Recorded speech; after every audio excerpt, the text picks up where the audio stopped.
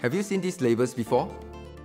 These are energy labels issued by the National Environment Agency, or NEA, for household appliances such as air conditioners and refrigerators. Each label shows the estimated energy consumption and the cost of an appliance in a year.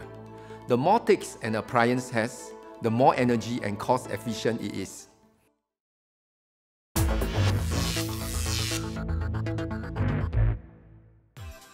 In this video, I will show you how to calculate energy consumption and the cost of using electricity, and explain why using energy-efficient appliances is important.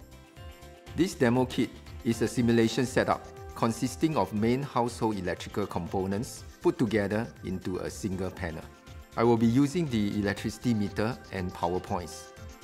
Let's calculate the energy consumption of boiling water.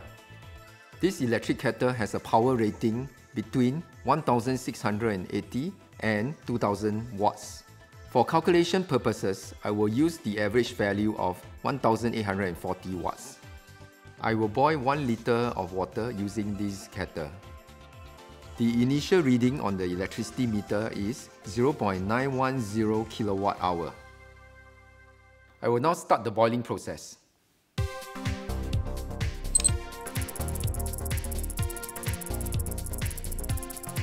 It takes about 3 minutes and 19 seconds to boil 1 liter of water.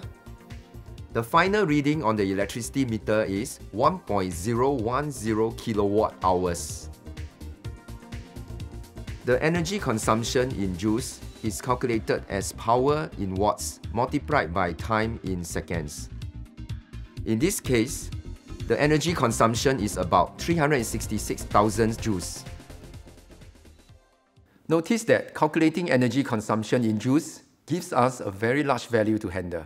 For practical purposes, we usually calculate energy consumption in kilowatt hours. The energy consumption in kilowatt hours is calculated as the power in kilowatts multiplied by time in hours. This gives a value of 0.102 kilowatt hour. You see that calculating in kilowatt hour gives us a much smaller value that is easier to compute. Let's compare this value to the actual energy consumption using the readings from the electricity meter. The actual energy consumption is the difference between the final and initial electricity meter readings. This gives a value of 0.100 kilowatt hour. You can see that the calculated energy consumption is very close to the actual energy consumption from the electricity meter readings.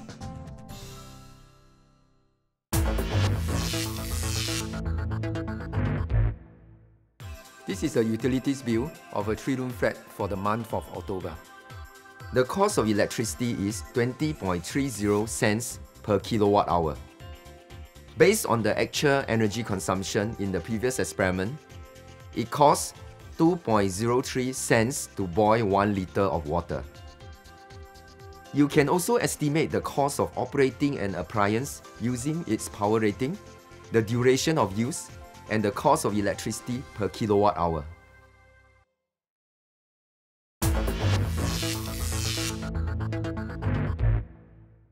In this segment, we are going to compare some properties of an LED bulb and a filament bulb. Let's calculate the energy consumption of LED bulb over a period of 10 minutes. After 10 minutes, the energy consumption of the LED bulb is 0.002 kilowatt hour. The LED bulb has a maximum intensity of about 19,540 lux. The temperature of the LED bulb is 22.3 degrees Celsius. Let's calculate the energy consumption of this filament bulb over a period of 10 minutes.